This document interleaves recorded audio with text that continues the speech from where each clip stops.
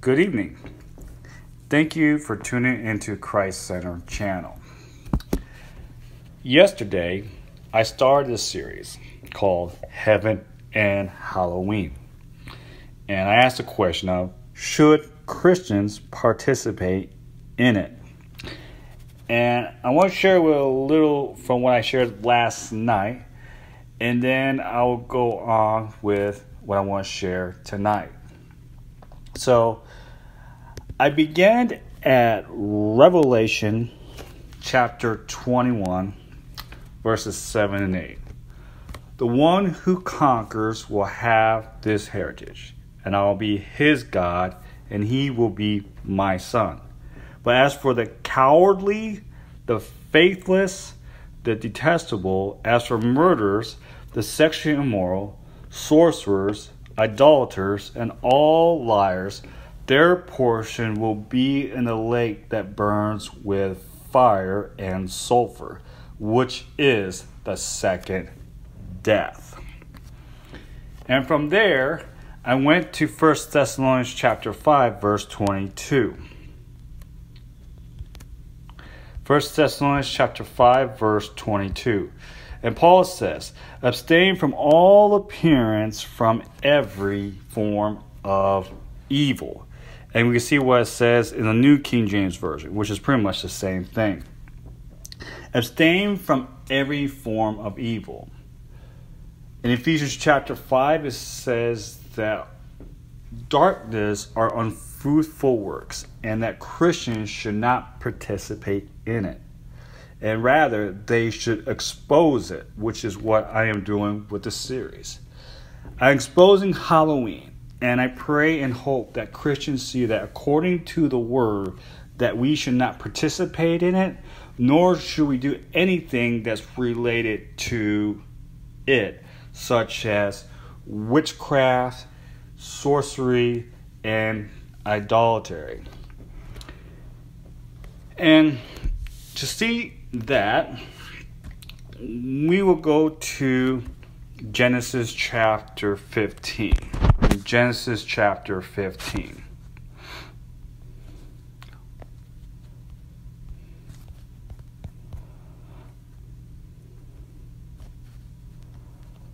Genesis chapter 15.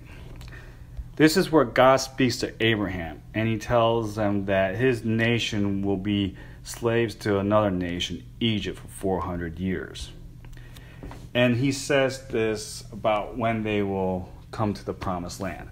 But the fourth generation, they shall return here, for the iniquity of the Amorites is not yet complete. The iniquities of the Amorites are not yet complete. And to know what that iniquity is, we have to go to the book of Leviticus, and we will look at Leviticus chapter 18 through chapter 20.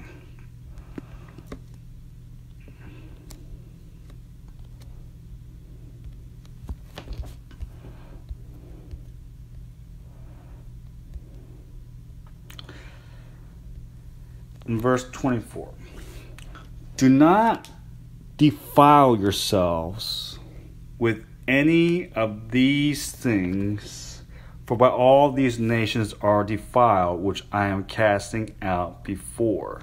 So what are these things that these nations did that caused them to be cast out by God? Let's look at some. These are some really detestable things. In verse 21, you shall not let any of your descendants pass through the fire to Molech, nor teach you profane the name of the Lord your God. I am the Lord your God. In other words, God did not want his children practicing eugenics or any of its form. Eugenics is the idea of depopulating the human race. You know, you have a group of people that believe that they are superior than others, and so they believe that they should extinguish certain races. In other words, murder. Abortion is murder.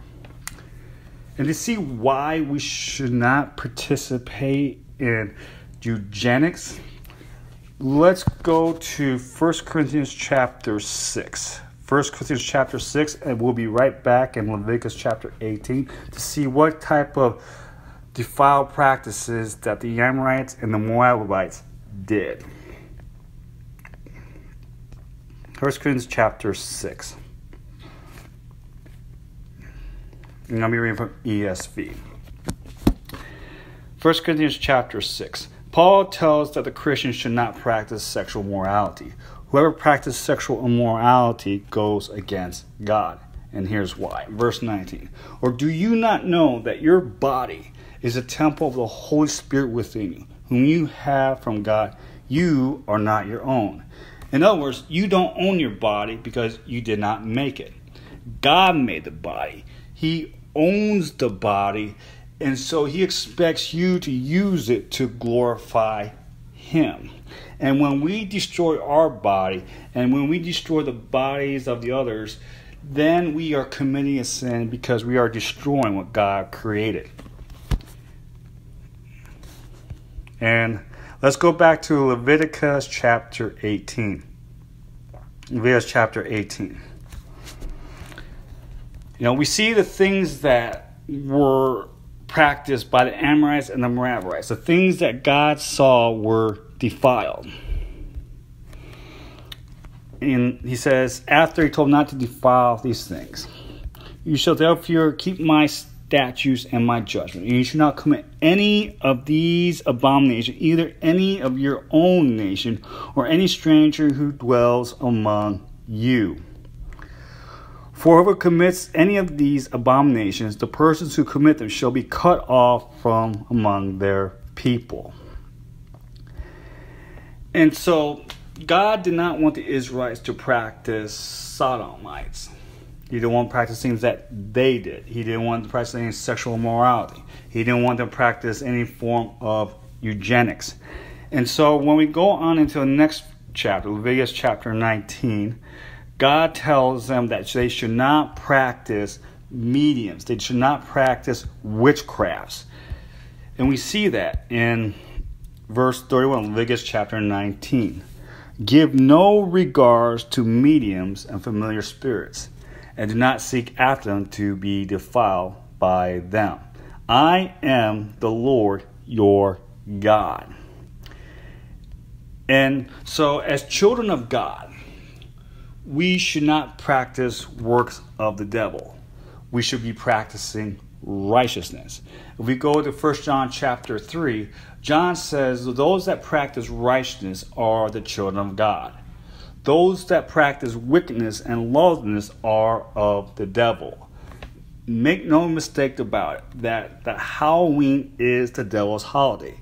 It always has been and it always will be. It doesn't matter if Christians try to, change it so that they could have others participate so people could come on in.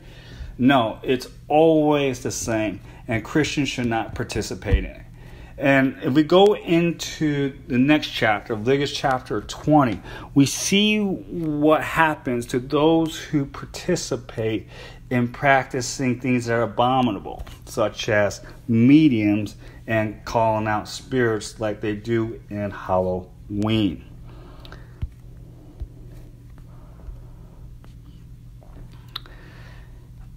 In verse 2, again, you shall say to the children of Israel, whoever of the children of Israel or of the strangers who dwell in Israel, who gives any of his descendants, in other words, practice eugenics, he shall surely be put to death. The people of the land shall stone him with stones.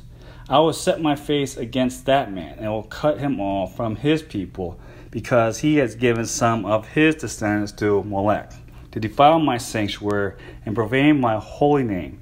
And if the people of the land should in any way hide their eyes from the man when he gives some of his descendants to Molech, and they do not kill him, I will set my face against that man and against his family. I will cut him off from his people, and all who prostitute themselves with him to commit harlotry with Molech.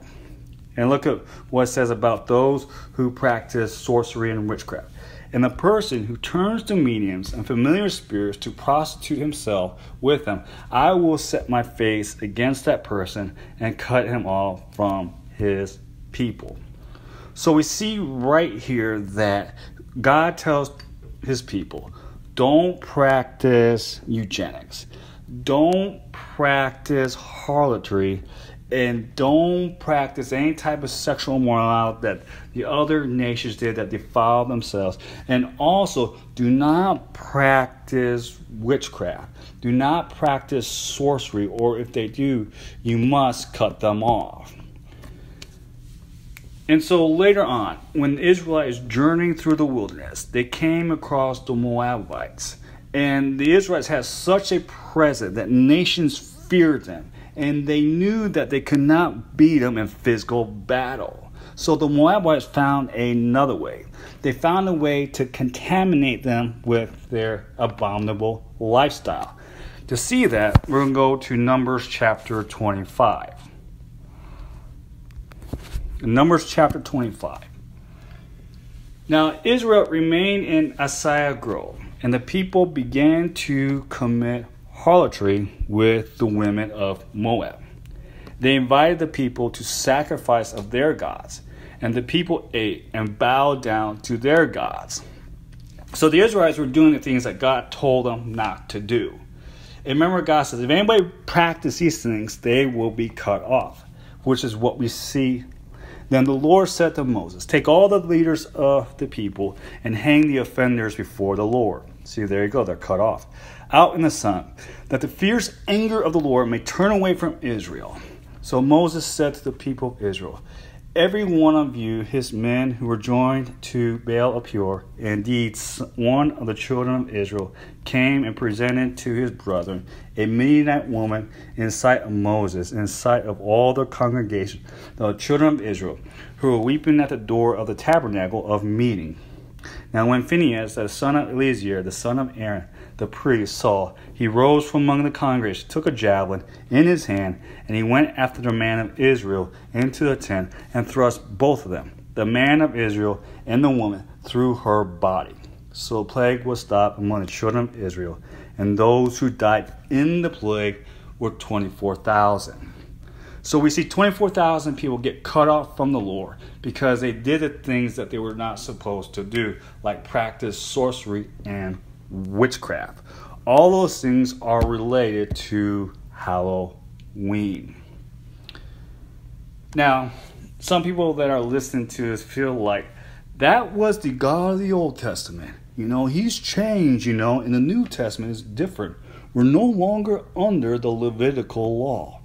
Well, the practice of not to practice witchcraft is not a Levitical law. It's a law that still stands. Remember Revelation chapter 21 verses 8. It says that those who practice sorcery will not inherit the kingdom of God, but they will be in the lake of fire. Now, to see the idea how God separates those who are righteous and those who are evil, we'll go throughout the Bible. And to go down that path, let's go to Malachi chapter 3 verse 6. And you're going to see that God is the same. He is the same in the Old Testament, He is the same in the New Testament, and He's the same in the future, and He's the same in Revelation. Malachi chapter 3 verse 6.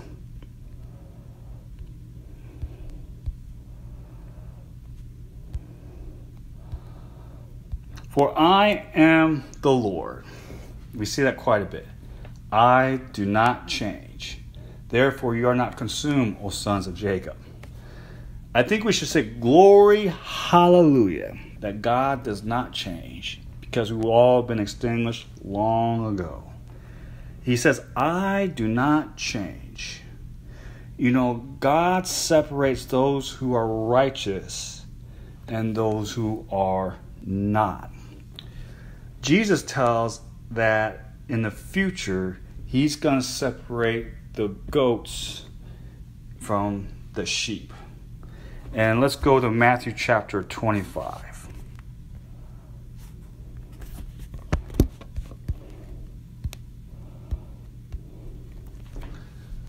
Now, Jesus begins telling about how He's going to return. He then tells them how he's going to sit on his throne of glory, and he's going to judge all the nations. He's going to gather them the same way as a shepherd gathers the sheep and the goats. Then he's going to separate the sheep to the right hand, and he's going to separate goats to the left hand. The sheep are the ones that obeyed him. They did what they were supposed to do. The goats on the left hand that did not do what he told them to do. They were disobedient. They were disobedient. And so we read in Revelation chapter 20. In Revelation chapter 20. We see Satan defeated, the author of Halloween. And after Satan is defeated, we see the great white throne judgment. Those that have their names in the book of life were the sheep. They were ones that were born again. They're the ones that overcame, so they inherit eternal life. And look at what it says about the dead in verse number 12. And dead were judged according to their works, by things which were written in the books. The sea gave up the dead who were in it, and death and Hades delivered up the dead who were in them, and they were judged, each one according to his works. And death and Hades were cast into the lake of fire. This is the second death. And anyone not found written in the book of life was cast into the lake of fire. So what did they do? Well, to see what they did do, let's go ahead and go back to Revelation chapter 21. And in verse 8, we see what they did. But the cowardly, unbelieving, abominable, murderers, sexually immoral, sorcerers, idolaters, and all liars shall have their part in a lake which burns with fire and brimstone, which is the second death. So we see what God said he would do all the way back into Leviticus. He told the Israelites that whoever participates in sorcery and witchcraft will be cut off. And we read about how they will be cut off in the future by being burned in the lake of fire.